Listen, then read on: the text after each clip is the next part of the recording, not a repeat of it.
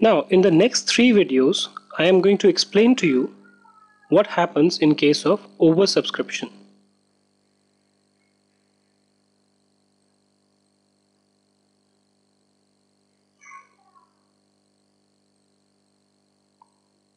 Let's take an example. Issue 10,000 shares at the rate 100 per share. Okay. Now, application 15,000 shares.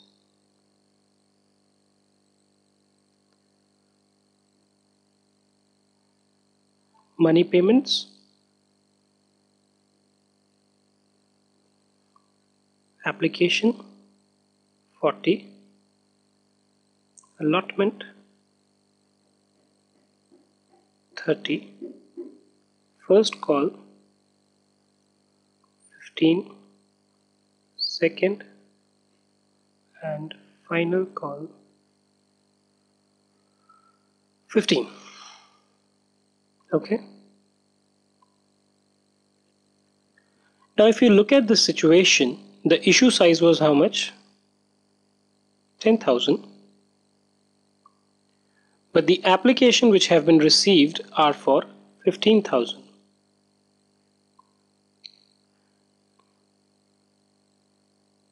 So in these cases where the application received are greater than issue size is what? The number of shares which were issued by the company.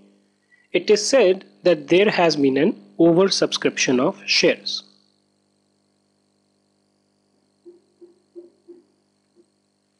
Okay. So this is a case of oversubscription of shares. Now obviously there are certain options which are available to the company in this case. Option 1 is, and let's say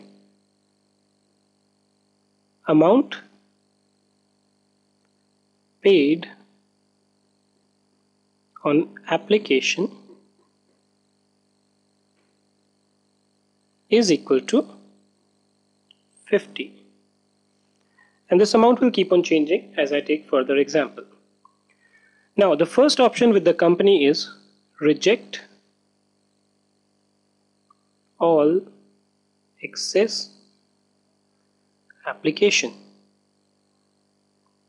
So the company says, I got these 10,000 issue size, I have received 15,000, but whosoever were the first 10,000, I will issue all the shares to these people, and the ones who came afterwards, I am going to reject their application.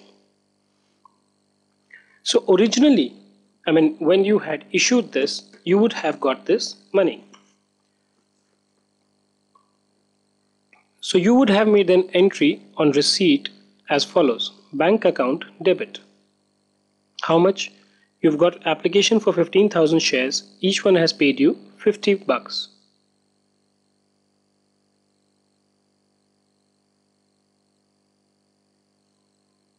Right?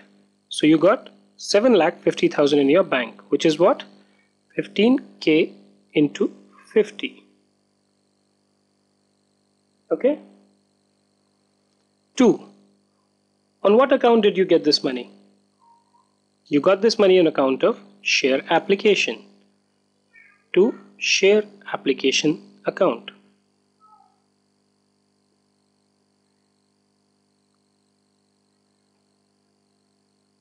Right? But the problem is that out of this 7,50,000, there are two amounts. One for 10,000 shares and the other one for 15,000 shares, or rather 5,000 shares. So 10,000 shares I was actually supposed to receive as share application at the rate of 50 or 500,000.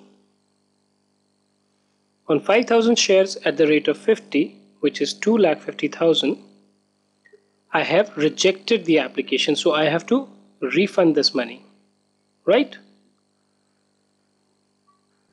So the consolidated entry that you pass when you do this is share application is credited with 7,50,000. So obviously you have to debit it by equal amount. So you write share application debit 7,50,000. Now the breakup of this 7,50,000 as I did is that 5 lakh was actually due towards share application, and this amount has to go to share capital account. So you credit share capital account.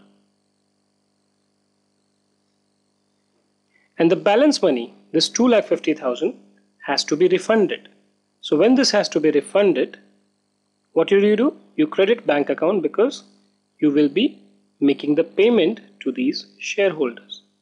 The narration for this goes as being amount transferred to share capital account, which is common, and refund of excess application money to 5,000 shares holders. So this was the first option, that you reject all excess application. The easiest and the simplest one. Okay? Take some time to understand this. There's no rocket science. Whatever money you get, you credit to the share application account. Okay? Once you do that, then you bifurcate as to what is the amount actually which is the company is supposed to receive and what is the amount that has to be paid back. The amount to be received goes to the share capital account. The excess, because I am paying it out, I credit the bank account because there's a movement of funds out of the bank account. So my asset is getting reduced, I credit it. Okay.